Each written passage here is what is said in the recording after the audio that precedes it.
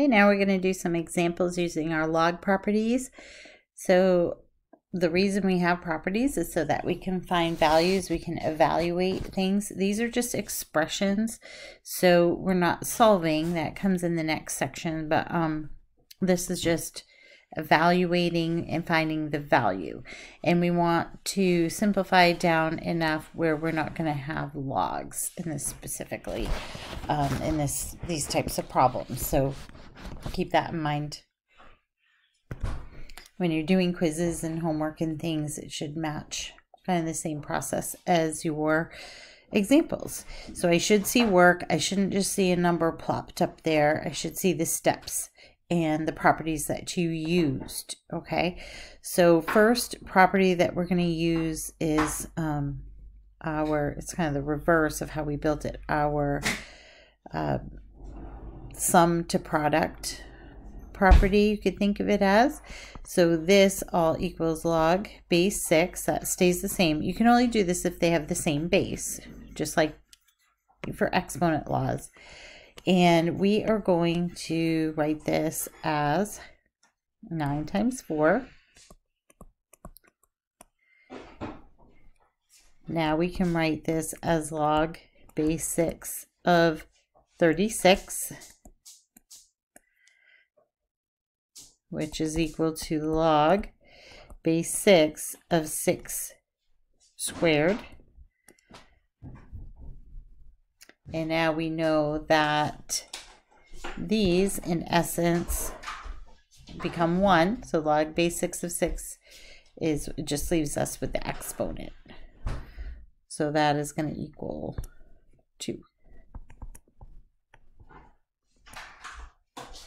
Now the same thing we can do with the quotient rule here, but we have one thing to consider first. We have this coefficient there. So we have log base 8 of 16 minus 2 log base 8 of 2. So the first thing you need to do is use that property where the exponent will go back up. So we're reversing, let's just look at this one. Instead of going from left to right here on this one, we're just doing it in the kind of opposite way. Because all of these are equivalencies, you could do them as the vice versa. Okay, so we have a number in front. That means it can become the exponent there.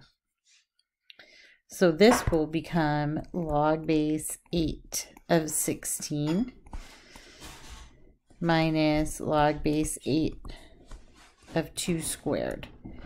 Now again, we're going to use the quotient property right over here. And we're going in the opposite direction than how we did the proof. And we have log base 8 of 16 over 2 squared, which is 4. Again, we have to have like bases. Now we're going to simplify what's inside the parentheses here to just be 4. Then we can write it as log base, instead of 8, I'm going to write that as 2 cubed. And instead of 4, I'm going to write 2 squared. Okay, so we had a property a little while back in the intro that we would take the exponent here. So that's going to equal 2/3. And you could do that out the long way if you wanted to. You could think, 8 to the 1/3 squared equals 2 squared. Or you could go back to that intro, and if you want to kind of see how those work out the long way. But this is the property. I'll just write it here. Log base b of, we'll call it a, or to the a. And then if we have the same base to the, well, maybe we should call that m, I think we used before. M, and then n, that equals n over m.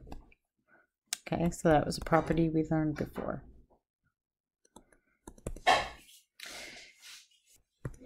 Okay, now this one's a little bit tricky. Sometimes people aren't sure what to do with it. You have two logs multiplied together, but you have different bases here. So we can try to manipulate this. We can look at this one as being a coefficient, and we can use the property where we bring that up as an exponent.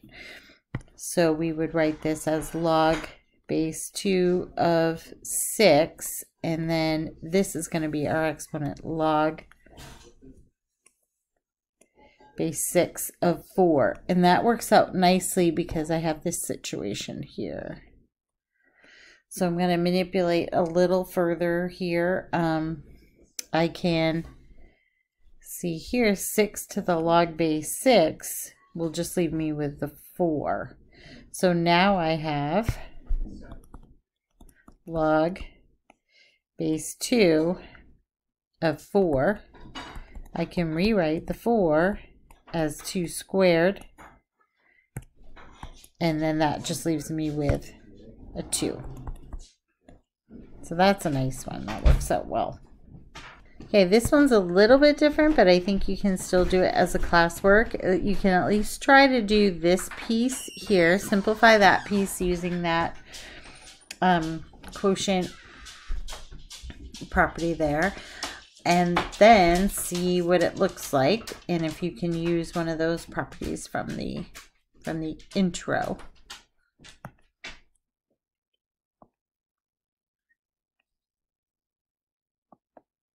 Okay, so this one's pretty nice. We can write this log base 3 of 5 minus log base 3 of 4 as log base 3 of 5 over 4. Just leave it as an improper fraction.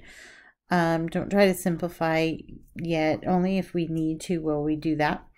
And then here we have 3 to the log base 3, so that will just leave us with the 5/4, which is really nice.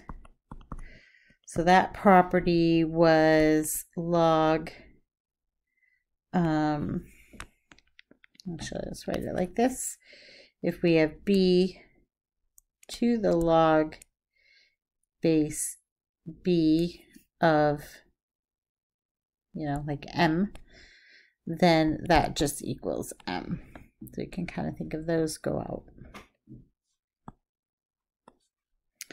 Now this one's a little bit different because we have a natural log situation here. We also have this written as ln 9 over 2, which looks a little funny.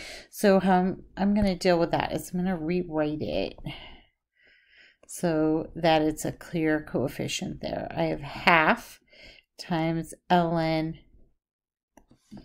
9. Okay, natural log of 9. So then I'm going to use the property where this coefficient can become the exponent on the result there. So then I'm going to now rewrite this as e to the ln 9 to the 1/2. Now 9 to the 1/2 just means square root, right? So this will be really, that's like the square root of 9, which is 3. So then I have e to the ln of 3, and then e to the ln, that's a natural log, they're inverses, so I'm just left with 3.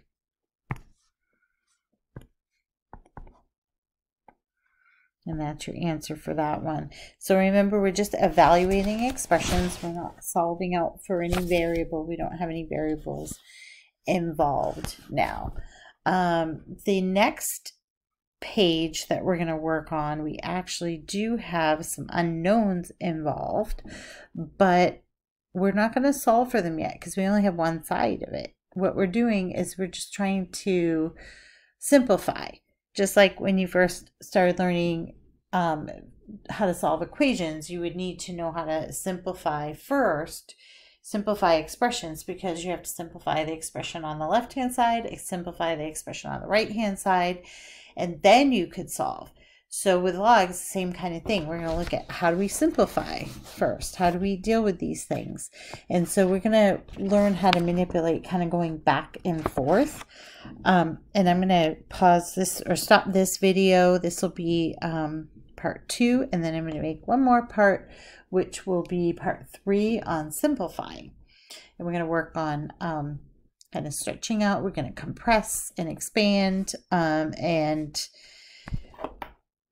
so we can get it into any format that we need in order to solve later. So have a great day.